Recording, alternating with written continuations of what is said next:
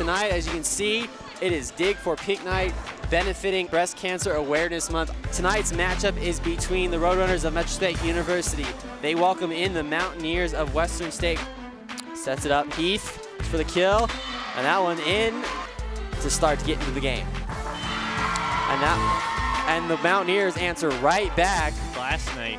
Absolutely. The Roadrunners, I think, looking to get out to a quicker start and point. And Lith with the kill. One over. Heath goes up, and that one's in for the kill. Yeah, I don't think there's any question about that one. They down to their competition, but doesn't always bring their A game. And a block. Heath tried to go up for the kill, but Heath just has to send that one over and gets it right in the middle. And the Roadrunners take the first set, 25-17. This is the second game of the night. And a kill. Lauren Quijano is the score as Heath serves it over. And an ace by Alysa Heath. Home court is very important. It is. So Smith, again, her second kill. Runners sets it up. Hoagland with the kill.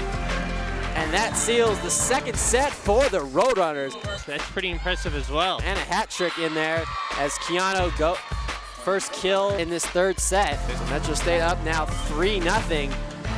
Nice dig by Green. Sets it up for Hahn. Hahn with the kill. And Walker can't handle that and wasn't able to do anything with those previous ones. And another kill by Quijano. 5 for Western. Sets it up for Smith. Smith. Point Roadrunners with the kill, and that will do it. Metro State wins the third set, 25-10, and gets the sweep over Western State. Well, our team's been working on basically fighting and competing. Like, those are our main things that our coach wanted from us, and we just said to have fun and play volleyball. Like, normally it's all like the stats and stuff, but they just said come out and play, and we did, and it's been so much fun. We were very disappointed with the way that we played last night, and we asked for that response. We asked for the team to come out, even in warm-up, with a lot of energy,